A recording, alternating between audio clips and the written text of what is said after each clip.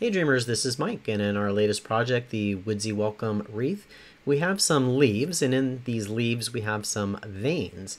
And we're going to change these veins to draw, and it's important to change these to draw, otherwise your machine will cut through them. So in this tutorial I'm going to show you how to do that. So let's go ahead and bring in the first one. I'm going to show you a couple different examples. So the first one that I'm going to bring in is Leaves Beehive. And this is just an example of just leaves by themselves. And so I'm going to go up here to the send panel.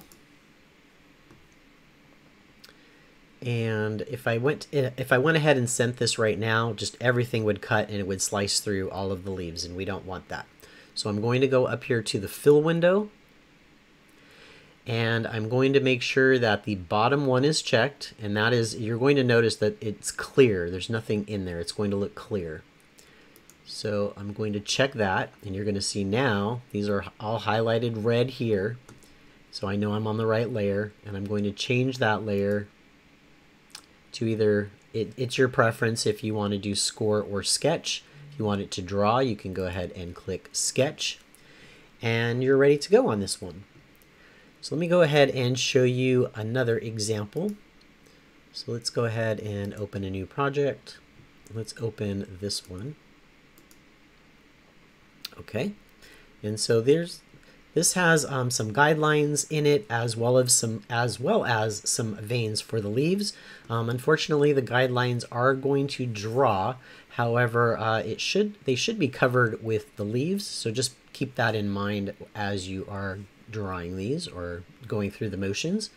So again, I'm going to hit send, and I'm going to go over here to the fill window. And now your screen may look a little bit different depending on the type of machine you're using, and or if you're using auto blades, etc.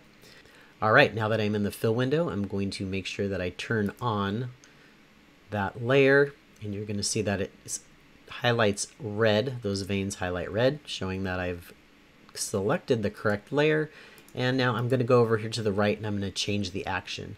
Now you can try score.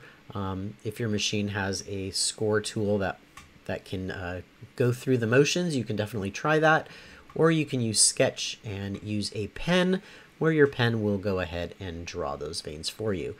So I would recommend doing the sketch. So I'm going to click sketch, and at this point you can go ahead and send it.